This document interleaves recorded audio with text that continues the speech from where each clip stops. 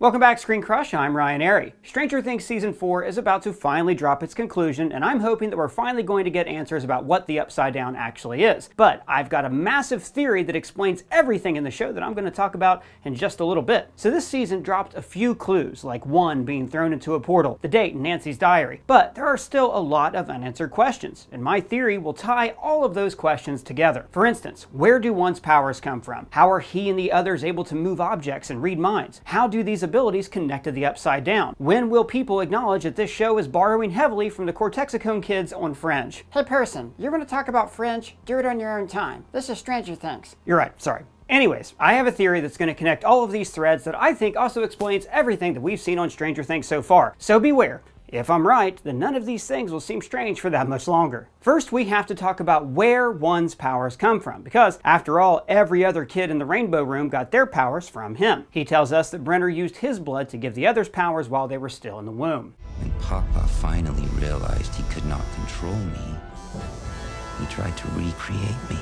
Now, first of all, it is possible that the show is going to explain all of this with magic, or God, or divine intervention, or the Force, or whatever, but I'm going to give an explanation that could have its roots in theoretical science. So, there is a theory that everything in the universe is connected simply because we all share the same space between atoms. Essentially, we are all made up of atoms, but in between the atoms, there is this vast amount of empty space. In fact, this space between things takes up the vast majority of the space in the universe. So let's just presume for a second that you could exist on a subatomic level, and you could fly through this infinite space between atoms. You would not be able to tell where the atoms of Ryan Airy began and the atoms of my shirt ended. So in this way, we are all connected by this vast, infinite nothingness that all of our atoms are swimming around in. Now, scientists have used the Higgs boson atom smasher to accelerate particles so we can see what's smaller than an atom. And every time they accelerate a particle, they keep finding smaller particles beneath it. So unofficially, this is called the God particle. It's a teeny tiny single point. It's what the singularity of a black hole compresses light and matter into. This particle is so small that it contains vast amounts of energy and is incomprehensible to the human mind.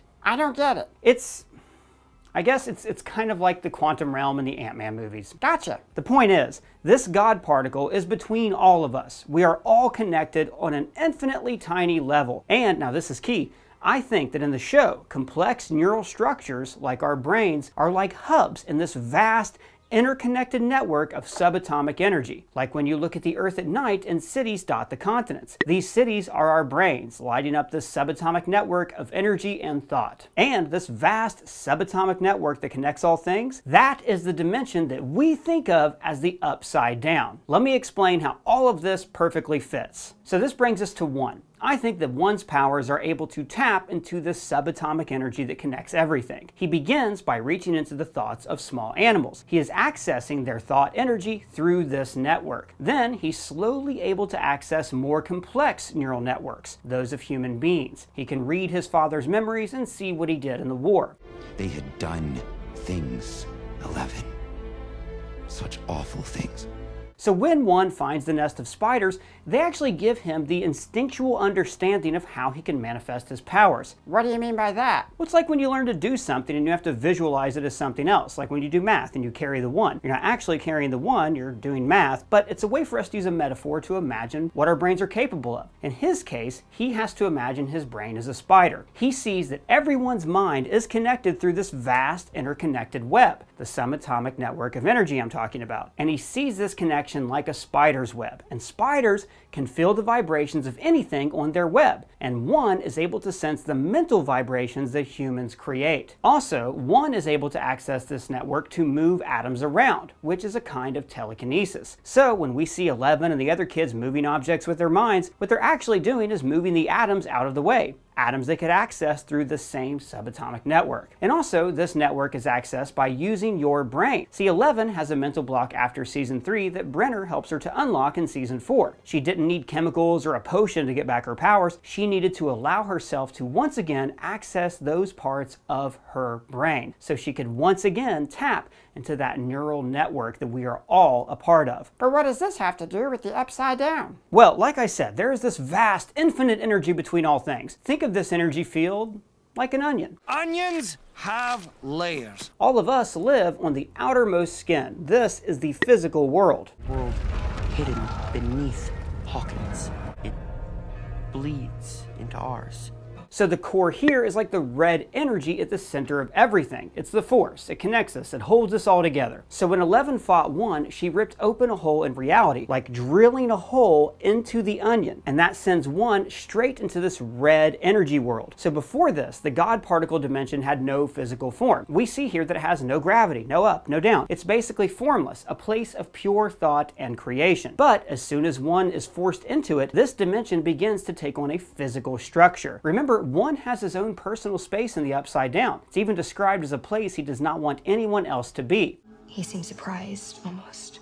Like he didn't want me there. This is the first place he created for himself, his first home. It's fragmented because he cannot create perfectly physical objects in this realm. It's more like the realm is shaping itself to his mind. So he's basically trapped in this formless void for years. This is the mental representation of the God particle dimension that actually has no physical form. Like if I told you to close your eyes and picture a house. So the house only exists in your mind, but you can still kind of see it. It both is and isn't at the same time. So that red, formless world that I talked about exists at the core of the onion. Vecna's visualization of it is just outside of the core. After 1 was trapped in this world, he began to extend his influence and to create extensions of himself. The Demogorgons have no eyes, they're just gaping, hungry mouths, a visualization of 1's hunger to eat minds. The Mind Flayer is also an extension of 1, just like the vines and the bat creatures. Like a spider, 1 begins to weave a web that moves in and out of this subatomic layer, filling in the gaps between atoms with his own influence. Wait, watch out for the vines.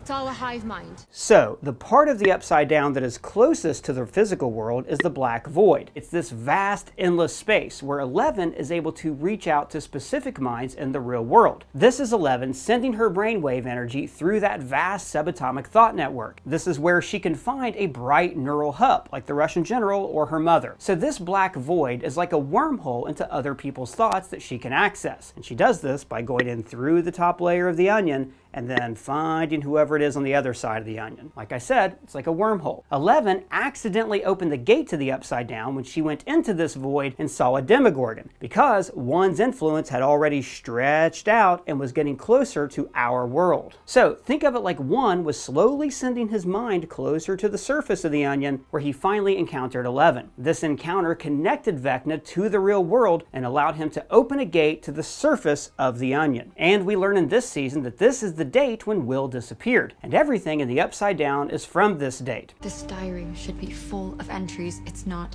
The last entry is November 6, 1983.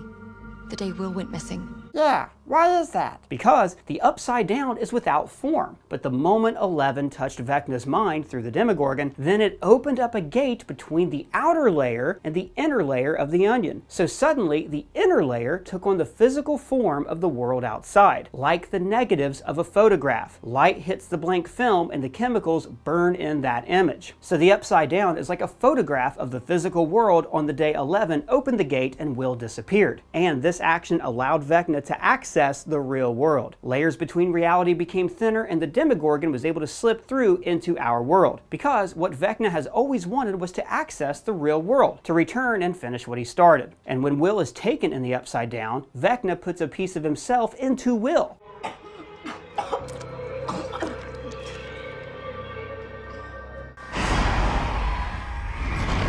He does this so his mind will stay connected to Vecna's, and then Vecna is able to use his body as a proxy in the real world. And he did the same thing in season 3, using Billy to spread throughout the world like vines in a pumpkin patch. And in this season, he is now powerful enough that he doesn't have to use a proxy. He can just reach into people's minds like he did when he was a boy. I think this is because the Russian gate made the layer between the Upside Down and the real world so thin that he was able to extend his influence outward from the center of the onion up to the surface. Wait, that doesn't explain how they're able to enter into the portal or why it's all flipped upside down. Sure it does. Vecna opens up a tear in reality that connects to the Upside Down. The Upside Down is like a photograph, like a memory of the real world, but it's actually somewhere between the physical world and the red, pure thought world at the center of the onion. So, entering the Upside Down is like entering a plane of reality with different physical laws, like a singularity that's compressing into a black hole. You're being compressed, and the same laws of physics don't apply. I also think that we'll find out that there have been others like one in the past. People with abilities, miracle workers from history or religion. And they have seen visions of this formless place and they called it hell. I also think that the red place is the only place where Vecna is vulnerable because it's where his physical form actually exists. So it's probably where 11 will have to go fight him. And I'm going to offer up another theory on the ending. I think that the season will end with Vecna and his minions breaking free and spreading across Earth. But that's just my thoughts and theories on the Upside Down. Let me know yours in the comments below, or you can @ me on Twitter. And if it's your first time here, please subscribe and smash that bell. For Screen Crush, I'm Ryan Airy.